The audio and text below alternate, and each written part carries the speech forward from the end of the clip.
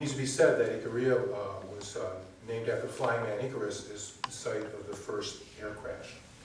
This is for Tony Tripoulas, the historian of ancient and modern Icaria. Icaria, a view from the emergency room. As ships sail calmly by an island famed for a fall, a 10-year-old playing tumbles from a wall as his parents nearby chat with friends.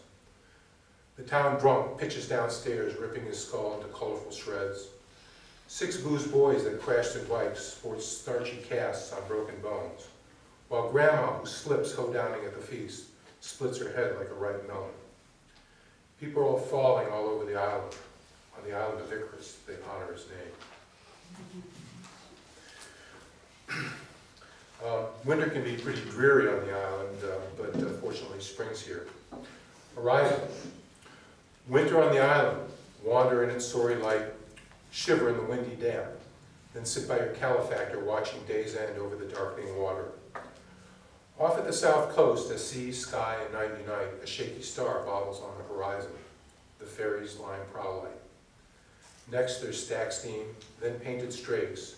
The massive form looms silent until the bowstring twang of hawser lines, anchor chain stabbing, creaky drawbridge dropping its hall door, offloading provisions to outlast winter. Mail, newsprint, music instruments, contraband. Sparteau, about this time of year, the Sparteau plant starts to flower all along the Icarian hillside, and you can sort of see a carpet of yellow flowers. And this is for Paula Meehan and Theo Dorgan, 2 Irish poets who come to Icaria from about this time of year and write.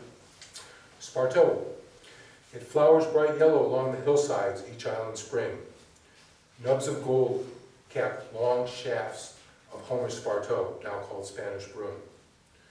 When the shrubs in bloom, caressing rock ridges with sunshine hues, picture a field of daffodils tilted on its side, and a line of poets rejoicing since ancient